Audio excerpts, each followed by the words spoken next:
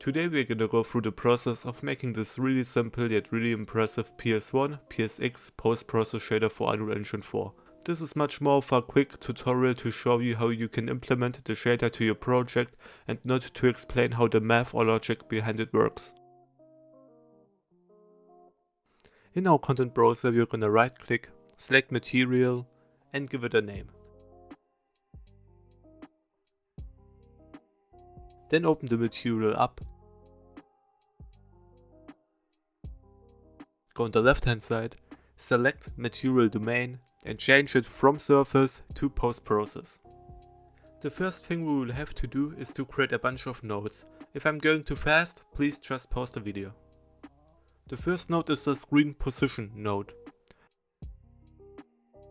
Drag the viewport UV pin and create a component mask node. Drag the output of the component mask node and create a multiply node. Now drag the output of the multiply node to create a floor node, and finally drag the output of the floor node to create a divide node. Now we have to add a scalar parameter node. You can do it by right clicking and searching for it, or just press 1 and left mouse button. In that case you have to make it a parameter. You could name it something like scale and set the default value to something like 250. Now drag the output of scale and create a floor node.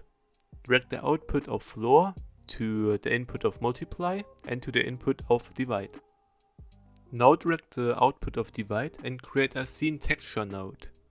Make sure to go to the left side and change the scene texture ID from scene color to post-process input 0. And once again we have to create a bunch of nodes, so if it's going too fast, just pause for a second. Drag the output of color to create a multiply node. Then drag the output of multiply to create a seal node. And drag the output of seal to create a divide node. Now connect the divide to emissive color. We are missing one part, and that's to create a scalar parameter once again and call it multiply. You could set the default value to something like 15 and then drag the multiply parameter to the multiply node and to the divide node. And there you go. Now save everything and let's get back to the scene view.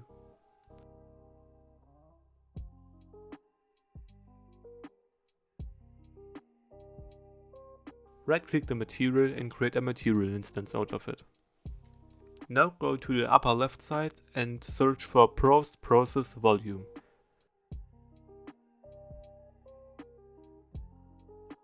Drag the post-process volume into the scene.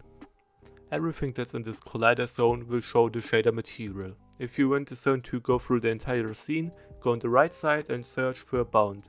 Now activate the checkbox infinite, extend and bound. Now delete the search and go down until we can find post-process materials.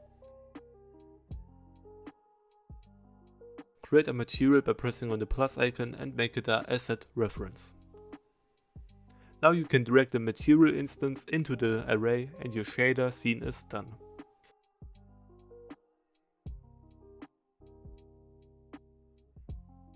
Another thing. By clicking on the material instance, you can change the scale and multiply to fit your art style. And that's everything for this tutorial. Subscribe if it was helpful and you want to see more. Thanks for watching and have a nice day.